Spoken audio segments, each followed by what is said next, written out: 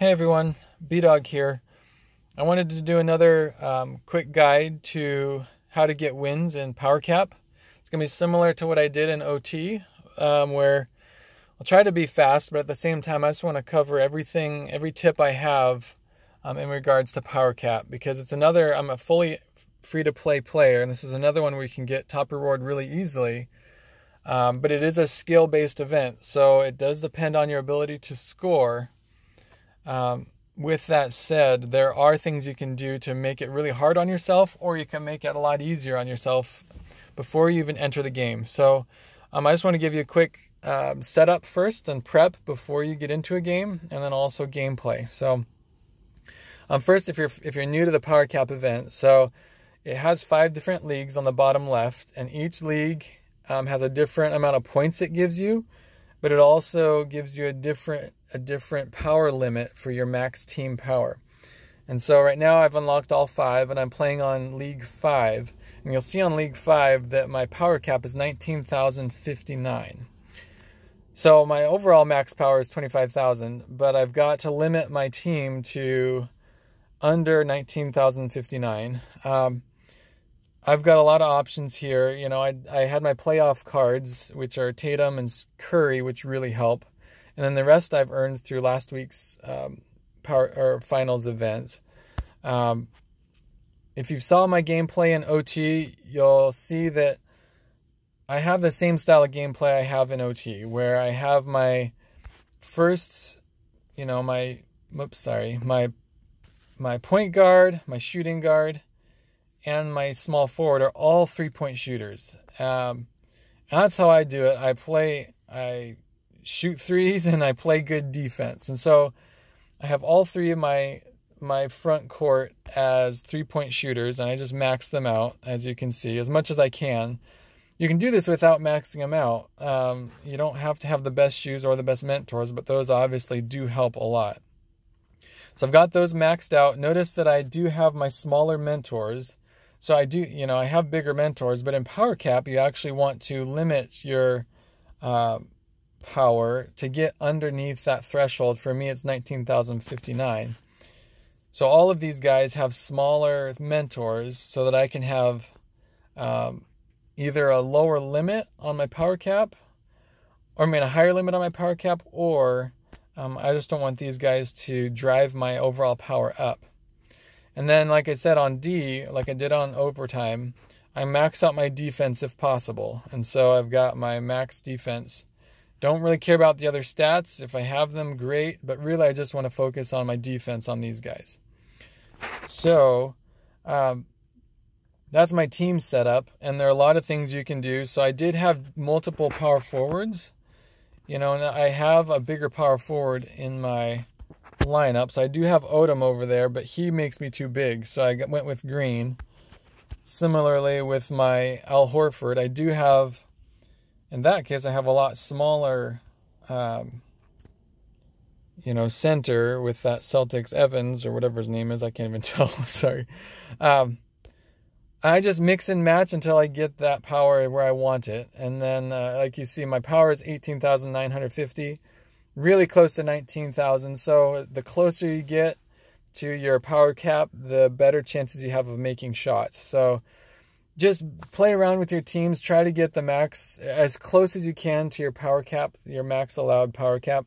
That will help your shots. That was a lot for team setup, but the biggest thing going into this event is who you're playing. So you're going to see a huge range in your opponents as far as a power range goes.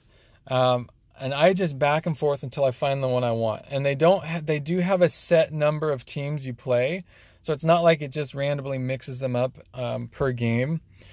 It has a set number of teams. So you'll actually run into the same teams over and over and over every time you re-roll.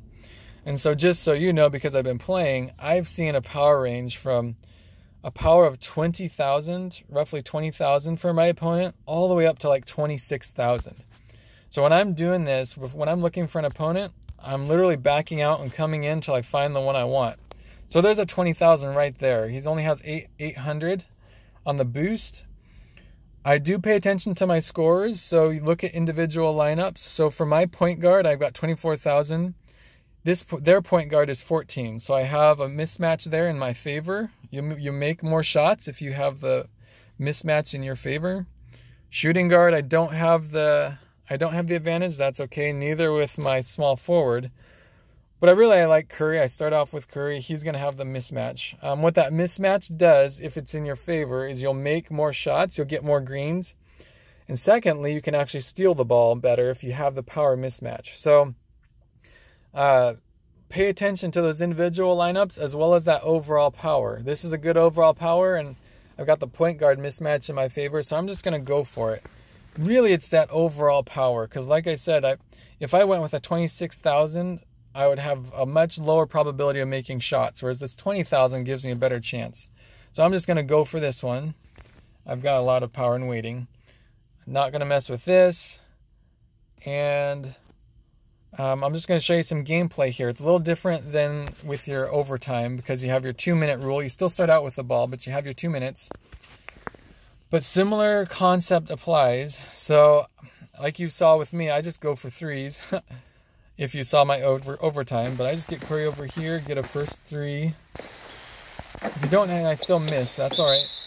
I don't mind if I miss, play good D. I'm just going to keep going for that three. We'll see if I can get a steal. So there's a steal right away. I've got any one of these guys that can shoot threes. So I got Tatum here in the corner. Let's see what he does. There's a green. This is all I do, really. But that big key rule, if you didn't watch overtime, remember that 2K does not allow you to hit a three-point shot twice in a row with the same player.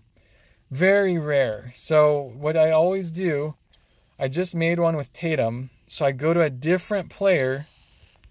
And there they made one. That's all right.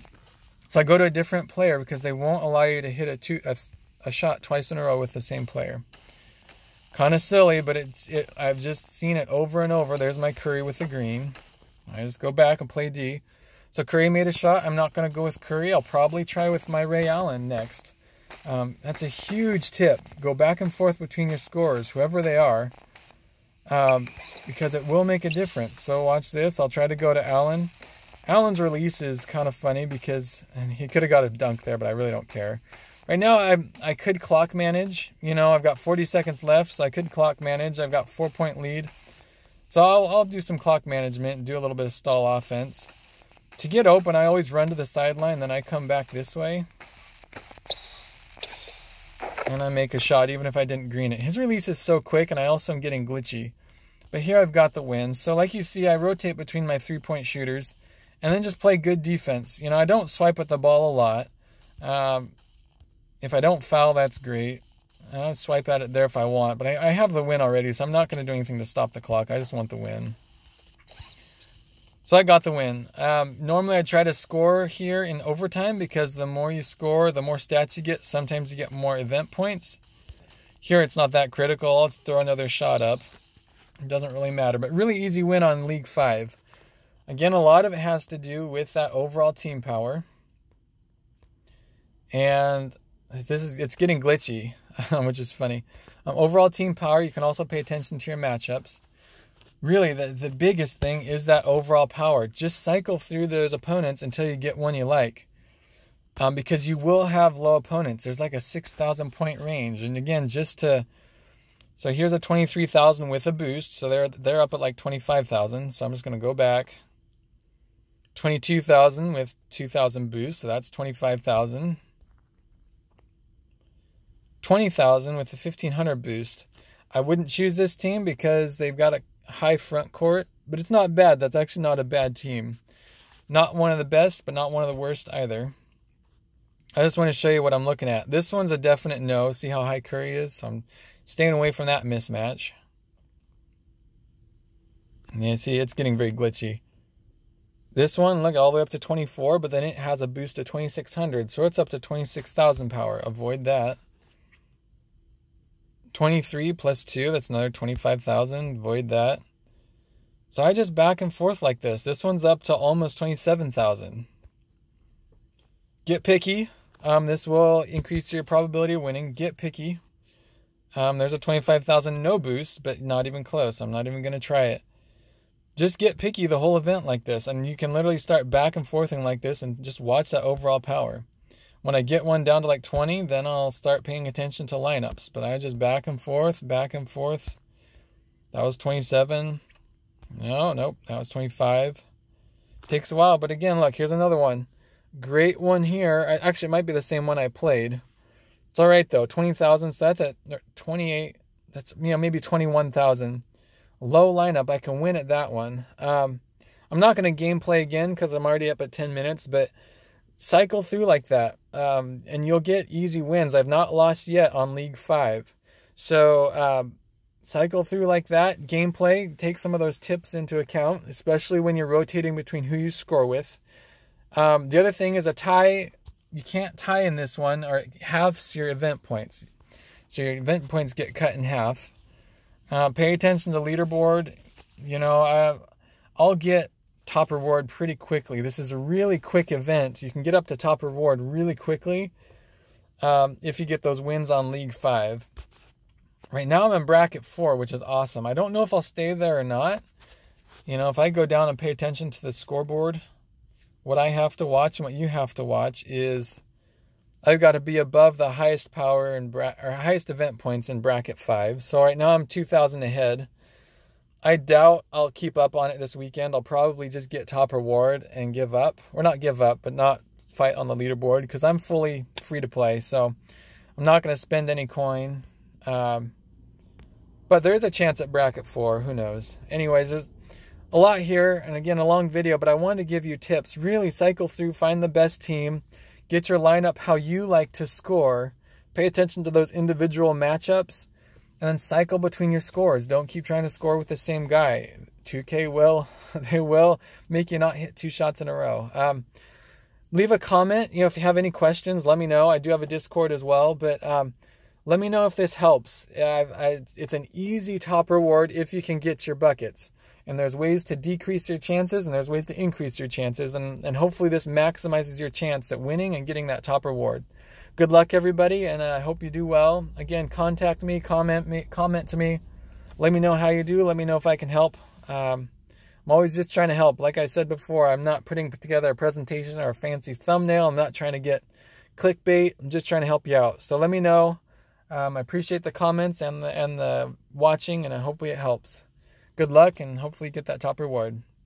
B-Dog out.